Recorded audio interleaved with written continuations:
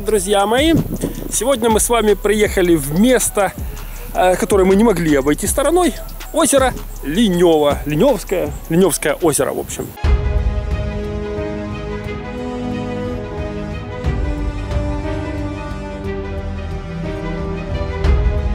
Озеро ЛИНЕВО – живописнейшее место на окраине Рубежного.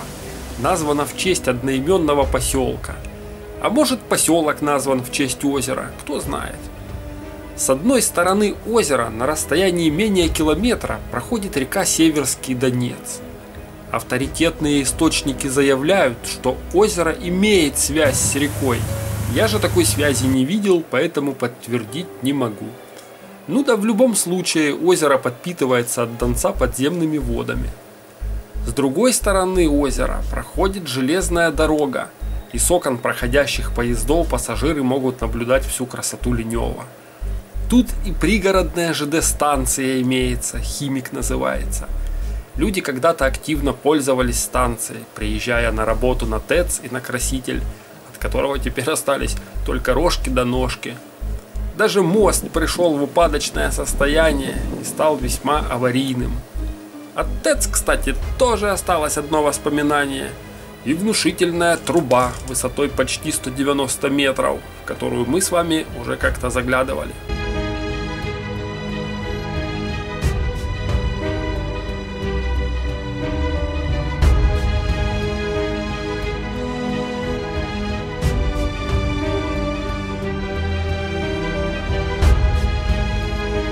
Теперь станцией пользуются только мигрирующие местные жители, рыбаки, приезжающие порыбачить, ну и просто красивый вид на озеро отсюда открывается.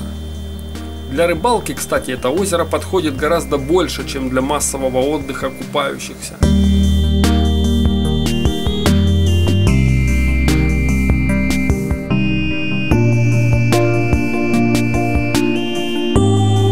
Пляжа тут как такового почти и нет.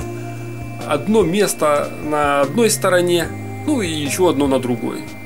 Впрочем, люди приезжают, купаются и дискомфорта особо не испытывают.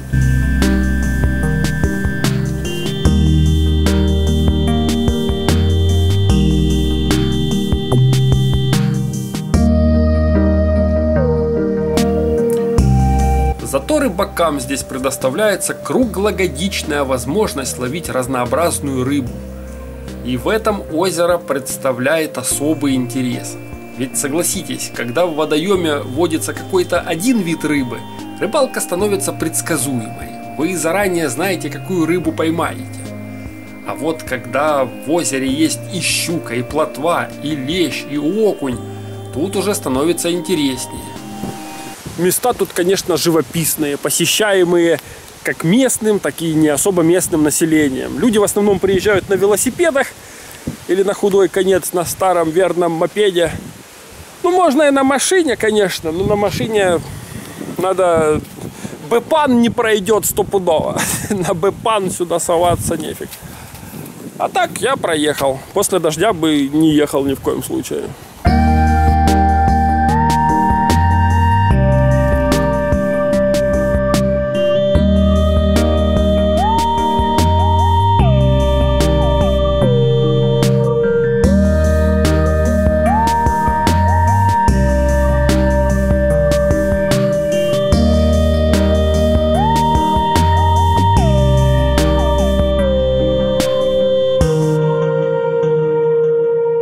Глубина озера, как утверждают знатоки, от 3 до 10 метров, и глубина начинается сразу от берега практически везде.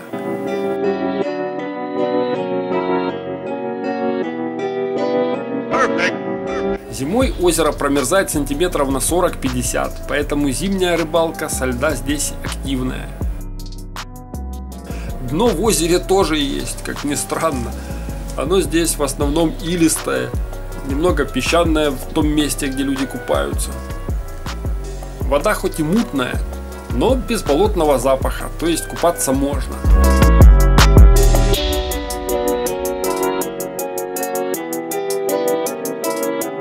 В длину озера чуть больше километра, в ширину от 100 до 400 метров, и вообще оно имеет довольно сложную геометрию. один перешеечек чего стоит.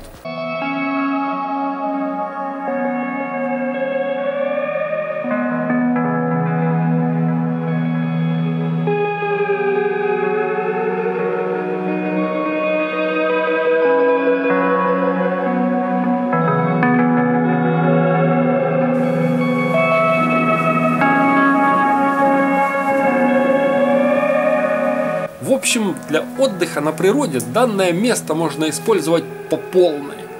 Природа в виде тенистых дубов, камышей и вербы к этому вполне располагает.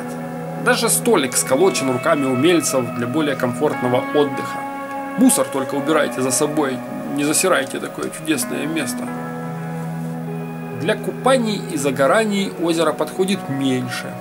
Купаться можно, только заход в воду неудобен, а в основном он просто отсутствует. Зато людей немного, не в пример той же водной. Для рыбаков тут раздолье и все условия. Вот только особенности этого озера не каждому дано понять, поэтому у одних рыбалка получается удачной, продуктивной, а у других как-то не идет. Рыба тут со своими особенностями. Вот такое, друзья, место. Массово непосещаемое и при этом очень красивое, живописное и загадочное.